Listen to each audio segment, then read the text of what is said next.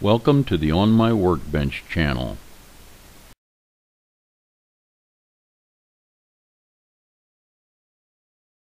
In this video, I'll be talking about how to calculate the dip switch settings for the 16 possible pack ID data addresses so the Signature Solar EG4-LL Lithium iron phosphate batteries can communicate with the BMS Tools software.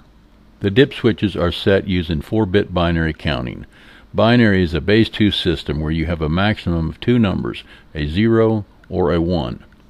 On the switch bank, switch number 4 represents the least significant digit and switch number 1 represents the most significant digit. Using 4-bit binary counting, a total of 16 different addresses can be selected using only 4 switches. Binary is a base 2 system where you have a maximum of 2 possible numbers per bit, a 0 or a 1. In 4-bit, the highest decimal equivalent value that you can write is 15, but you can have 16 values, as 0000 is considered a value, and can be used as an address in some devices. When looking at the 4 dip switches, think of the switch position down as a 0 and up as a 1. Think of each of the 4 dip switches shown in the photo as being in their own vertical column, where each switch is assigned the following values. Switch number 4 is assigned the value of 1.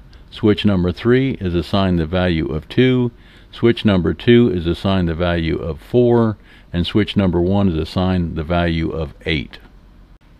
If switch number 4 was down or 0, switch number 3 was down or 0, switch number 2 was down or 0, and switch number 1 was down or 0, you would then have a 0 in the 1's column, a 0 in the 2's column, a 0 in the 4's column, and a 0 in the 8th column.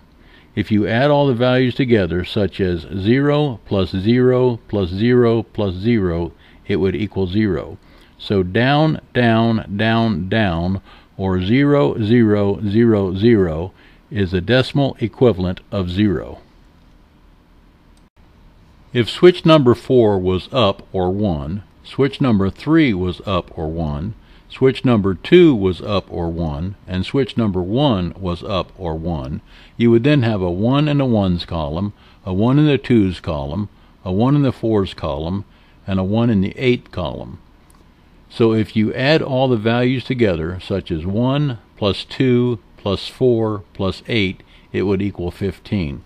So up, up, up, up, or 1, 1, 1, 1 equals address 15.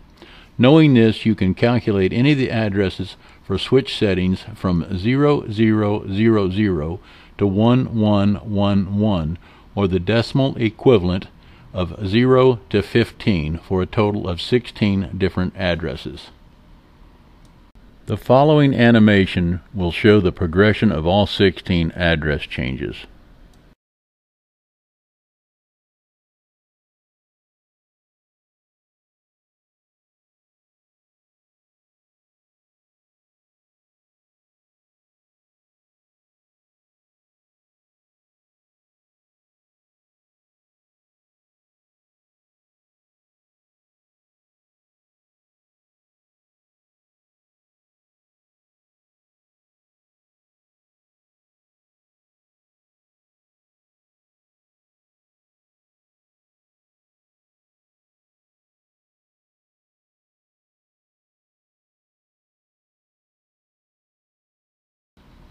The following animation is of the switch settings for data addresses 0 to 15, or 0000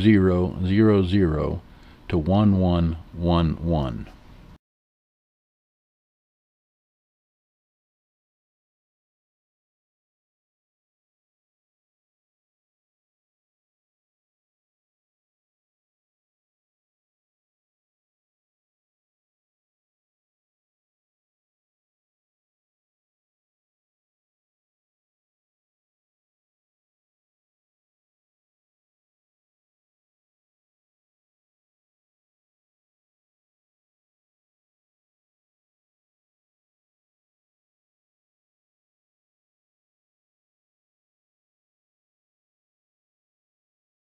The downside with this addressing scheme is that you can only have up to 16 addresses, 0 through 15, for the EG4-LL batteries.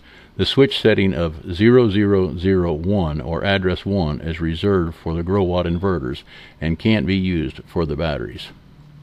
So if you set an EG4-LL battery address to 0000, what you think would be address 0, the BMS Tools software recognizes it as address 16. I have no idea as to why, but I suspect it has something to do with some other grow watt device that uses address 0. So they have mapped the address 0000 to address 16 in the BMS board software. So this reduces the number of EG4-LL batteries that the BMS Tools software can recognize and communicate with, from 16 to 15.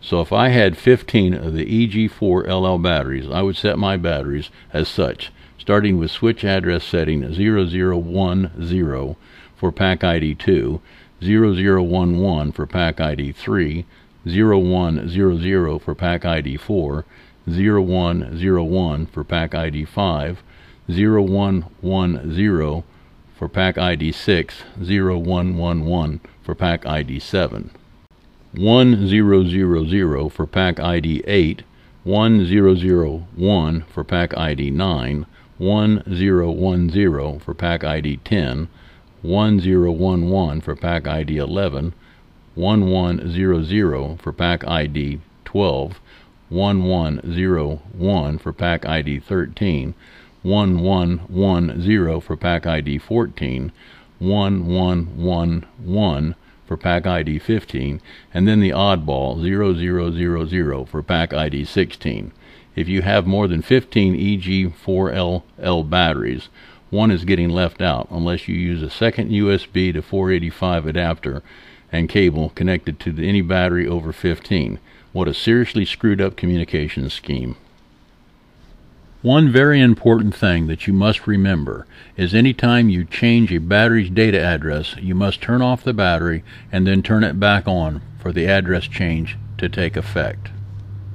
Please check back with the On My Workbench channel for more videos on cool stuff. Please subscribe, like, comment, share, and click the little bell. And thanks for watching the On My Workbench channel.